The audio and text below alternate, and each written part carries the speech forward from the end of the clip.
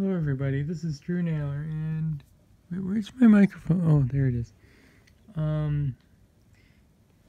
This is Drew Naylor, and I'm probably not going to edit this video, but I wanted to make an update about another Ethernet cable that I accidentally broke the clip on. This one is from, I think it's from either my router or my cable modem. Either way, I was taking it out of a box and I pushed down on the little clamp thing right here and it accidentally broke. Just now.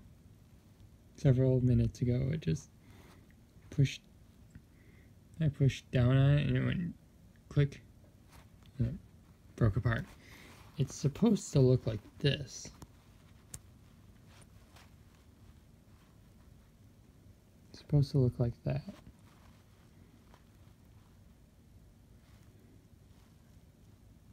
I think even this one is kind of close to breaking apart.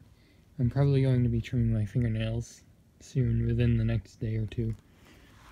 But yeah, I broke another Ethernet cable clamp thing by accident. It doesn't really matter because it still works.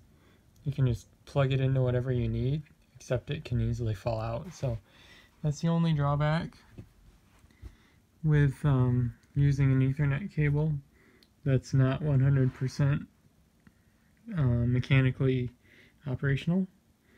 But yeah, I don't actually use this when I replace it with a monoprice. It's a Cat 6 cable. I don't even know what cable this is. It doesn't have anything on it at all. No printing anywhere.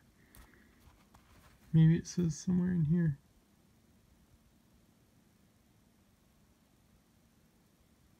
Though I highly doubt it. Anyway, it does actually kind of look like one of Monoprice's cables, but it has no printing on it.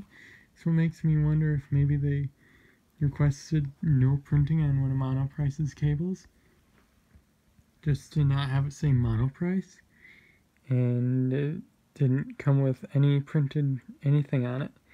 I've heard that Monoprice's cables, Ethernet cables, will occasionally not actually have the, if you request no logo on it or something like that, it won't have any information about what kind of cable it even is. I've heard in some reviews on Monoprice's website. So yeah, that's kind of weird that it doesn't even say what it is. But yeah, I actually, like I said earlier, I don't even use this cable. It's just, it was kind of sitting in a box and I decided to pull it out and I pushed down on the little plastic thing and it broke. So I guess that's all I need to say for this video. Probably not going to edit this because it's just so short. I can like upload it straight from my phone now because I actually have a platform that Google wants to support. Yeah. So goodbye for now.